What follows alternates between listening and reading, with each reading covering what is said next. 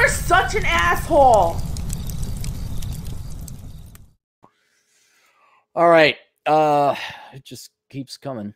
I increased prices a significant amount, and it hasn't done anything. Cap, I'm a returning client. I'm a 20-year-old from Florida who has his own business with a network worth of $60,000. After taking your advice and just taking school part-time to focus on my business, I'm proud to say that revenues have gone up immensely. Our minimum for the day is $400. Well, that's revenue. That's great, but it's not. Is that profit? Is that take home? Or what do you got for expenses? I have $100,000 in all my assets and expanding aggressively. Well, don't have to expand for expansion's sake. Just make sure you're making a good profit. That's all. The problem that I seem to be having is with my peer group. All right, so you are 20 and you run your own business. And you're wondering why 20-year-olds are not at your level. I have problems fitting in being one of the only conservative young white males that cares. Hey, okay, guys, it doesn't matter what your race is. All right, like, I'm a black male, I'm a Hispanic female. It doesn't matter. We're all up shit creek together, all right? Especially if you're not a Marxist, okay? You could just say, I'm a not leftist person. And it's like, yeah, okay, we got the problems. Unless your question was like career-wise, maybe about affirmative action, then I could see why you might mention it. But the fact you're conservative and you're hardworking at 20 makes you already alienated from your peer group, regardless of what, ethnicity or race it might be. The only conservative white male that cares to stay in shape. It doesn't care about leftist propaganda that only favors those in positions of power. It's not even that I necessarily want to fit in. It's just that it bums me out that most of my time is spent either working. This includes stuff like the gym, school, or educating myself in other areas, or just sleeping because I work long hours. And the people that do want to hang out just want to drink and do drugs. I'm not about that. I can barely find any girls because they all seem to be rage-induced libtards who only care about Biden and climate change. My question to you is, how would you recommend that a young man like me cope with all this, being so successful at a young age? How do I cope with the emotions of being an outsider in a world full of conformists and commies? You helped me out last time. I bet you can do it again. Yeah, I can. It's not going to be... All right, here's the thing. To this day, I don't have anyone I still hang out with when I was 20, except for my buddy Khan. And he's my best friend. And my other buddy, Aaron, also girl Aaron. She lives over in Milwaukee. The vast majority of people, 99.9% of the people I hung out with in my 20s are gone. Not that they're dead or I didn't like them or anything, but life just pulled them in different directions. And I do even remember being a younger man and being many times the odd man out, where I'd be the only, frankly, educated economist or informed person in the room. And of course, I was a Nazi, because anyone who advocates lower taxes or term limits obviously is a Nazi. He's practically Hitler. And this is just the consequence of you being a 20-year-old man. These kids are fresh out of K through 12, but now they're also in college. They think they know everything. They've had nothing but a consistent diet of Marxist leftist thought. They don't go beyond stage one thinking of, would it be nice to help everybody? Let's make free everything, but not me pay for it. And what I would say to you is, like, I'm sorry that your social life is suffering because you're unique. But these people were never going to be part of your life long-term anyway. And whereas at the same time, I'm also not for you, like, abandoning and not having fun with 27. If there's a party, you get invited to a party, you think there's going to be a cute girl there, go there, man. There's a nightclub you want to check out, go to the nightclub, but have no expectations. And here's, if it makes you feel any better, it's not you, man. It really isn't you. It's the fact you're 20. And every Gen Z retard out there has been brought up on a steady diet of socialism good, conservatism bad. And, oh, by the way, if anyone advocates lower taxes, they're a whatever, racist, sexist, Nazi, fascist. Because what? You want freedom? What? And you understand that. It's not that hard of a concept to get. But it's not you. And so what I would do is still go out wherever you can, but eliminate, not reel back, eliminate your expectations. These people are not going to be part of your life. Here's another thing you're going to have to get used to. All right. You're incredibly successful for 20. You're an entrepreneur. You're making good money. I think. I haven't seen your profit and loss statement, but I'm presuming there's profit there if you're expanding. You think these people even are aware of what that is? You think they can even associate or understand what you go through running a business, setting up an LLC, getting insurance, making sure employees, all that other stuff? These people still live at home. If they don't live at home, they're living off the government tit or their mom and dad's tit. And I'm sorry. You know what? It sucks to be successful. It sucks. I mean, to be successful is fun. I mean, I'm not terribly successful, but, you know, obviously I'm self-employed. But you seem to be doing much more. You have a real job. You have a real business. I don't have a real business. But it sucks, man. You know why? Because it's lonely. Because everyone's a normie, conforming, inferior piece of shit. Ooh, wow. You're a 21-year-old girl who's for socialism and Biden bucks?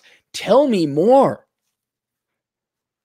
And you thinking that there's something wrong with you or thinking there's a solution to this, that's the wrong way to go about it. There is no solution. You just get older. And then you find a handful of really great people, if you're lucky. I do mean a handful, no more than 5. I mean, find as many as you can, but who like understand, oh yeah, entrepreneurship, hard work, self-supportation, freedom. It doesn't even have to be, you don't have to be politically aligned even. They're just like, well, that's pretty cool, man. You do. But yeah, really? Other 20-year-olds want to just go get drunk and do drugs? I never thought about that. No kidding, really. And so you're just going to have to realize you're smarter than the average bear. And you're a freak. You're a freak. What you got to read. Hang on. Do I got it here? Do I got the book? Get this book, Curse of the High IQ. Maybe you're not a genius, but you certainly are statistically aberrant. You're the freak. Calling all freaks. I mean, you're the statistical oddity. And people are always going to dismiss you as like, oh, you work too hard, or why don't you loosen up? We can't all be you. All these, not even platitudes, lies, insults, normie, conforming, inferior people tell superior people, like, we can't all be you. Like, actually, yeah, you could. You just have to get off your ass and work. But, you know, then you're an Ister and ism. You know, how do I cope with all this? Being so successful at a young age. How do I cope with the emotions of being outside the world? You don't, okay, you cope. That's what you do. You just cope. But the first thing to do is eliminate any expectations you have of young people in general, getting their heads out of the ass and even understanding, let alone appreciating what you've done. And another thing I'll add, this is very important. I wouldn't tell anyone you run a business. Because now, see, and it may be too late, but you cannot tell someone you run a successful business. Don't tell anyone that you have the successful, especially girls. Do not tell them that, because now you don't know who your real friends are. Like, are these guys just hanging out with you because they know that you make, you know, whatever, $200 a day profit? I don't know what $200 a day profit. That'd be a lot. Pretty good profit, actually. I'm thinking 200. Is that 60? 70,000 a year. Don't tell anyone.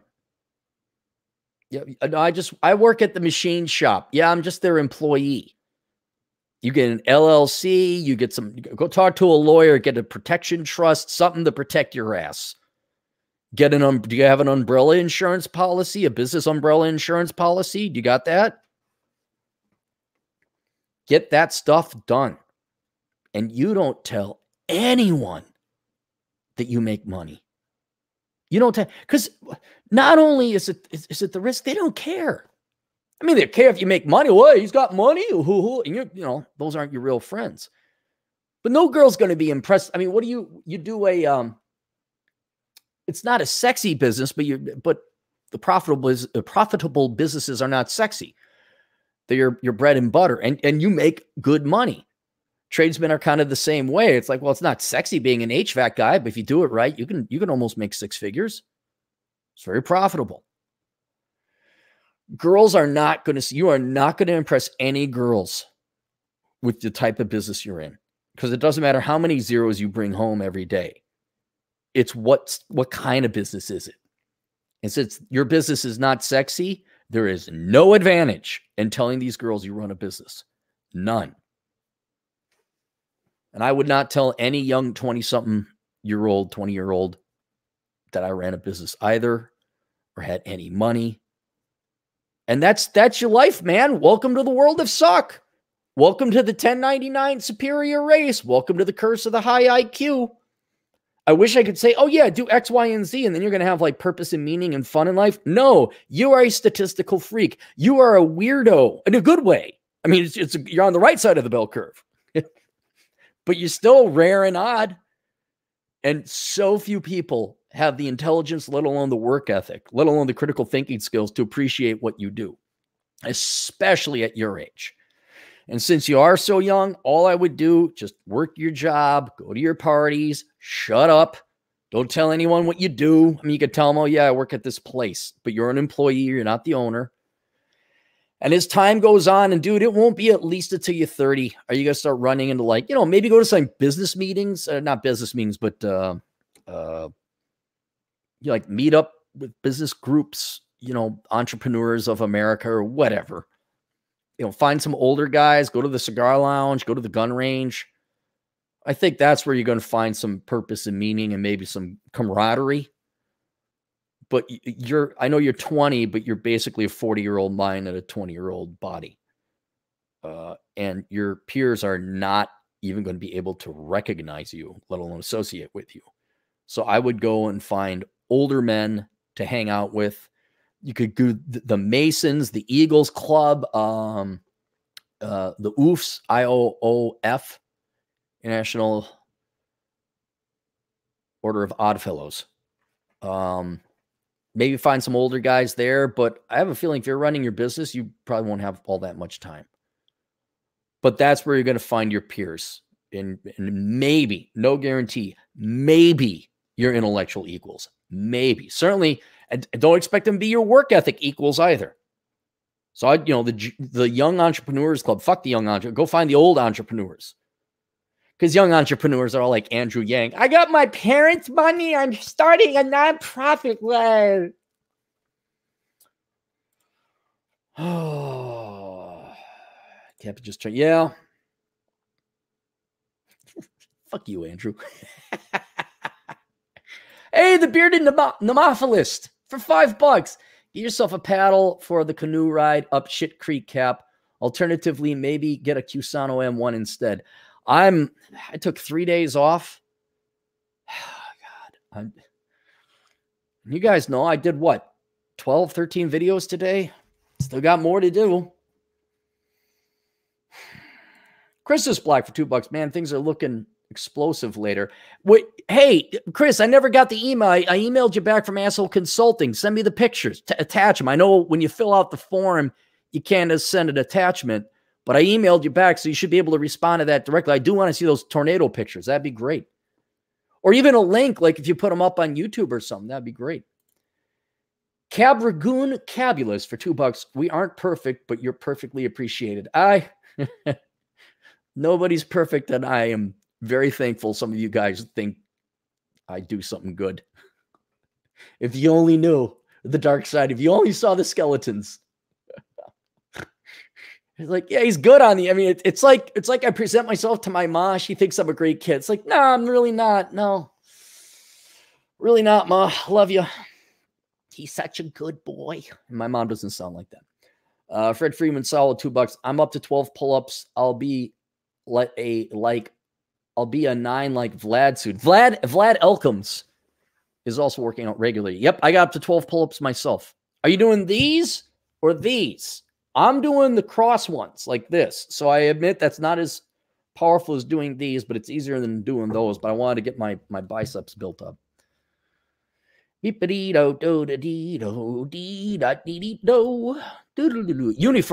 $10 Australian. I got my first ever phone call from my mother. She called me to ask to pay the debts of an uncle I don't know. Keep your wealth private, guys. Do not tell anyone you got money.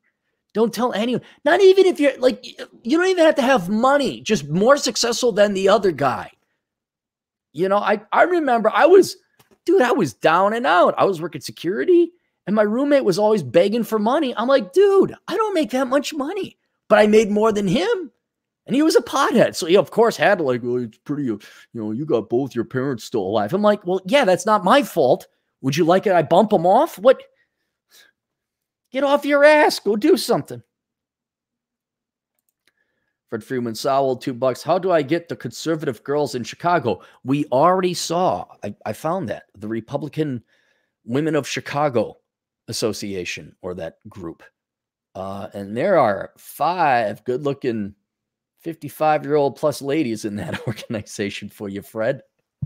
Sure, they'd love to see you and Vlad Elkins. They'd get Marcus Brown in there, get a little coffee in the cream, all right? We get maybe Nonstop Dre. I shouldn't pick on those women. They look like perfectly wonderful women. I'm sure they would like to have, if anything, I guarantee they'd love to have younger women be in the, but I mean, what do older Republican women say to the younger girls? Like, no, it's not about patriarchy and maybe you should fall in love. Is that what? The Goddamn Bacon over at thegoddamnbacon.com. 223, just woke up. What I missed? Nothing. We've just been banging out asshole consulting all day here today. Fred again for, oh, no, I already did that one. Fred for $2. Dating profiles. I sent you 9. Cappy original. All right. Fred, you're going to have to pay me, man. Although I guess I do owe you for the work you did. I'm so,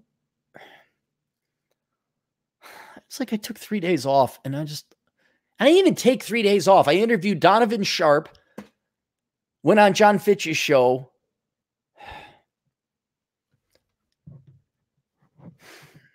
I think I may take an entire month off where there's like no work, none. Just, I'm gone.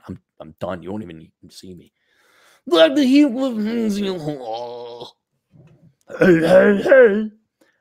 William H. Cosby Jr., E.D. Cope, I've just got the drink for you. Hey, hey, hey. Is Fat Albert ever shown anymore on TV? Do people show that anymore? It was a good cartoon. Filmation. Tai Hwan Do for $2. Hate has made you powerful, Cappy. Dark side. Yes, it has. But you get enough hate, then you kind of want the good side of the force. What you find out is evil people will fuck themselves over. That's really what you find out. They will destroy themselves. Joseph Jones, again, our younger version of Kevin Samuels for $5. Only thing worse than a stock market crash is divorce. Lose half your money and wifey's still around. It's good. That's good, Joe. Your wifey's still around. That's good. Fred for $2. I matched with 2 conservatives on Bumble yesterday. All right, good. Are they really conservatives? Or they just say they're conservatives. All right, that's it. Questions, answers, assholeconsulting.com. More on the way. See you guys later. Toodles.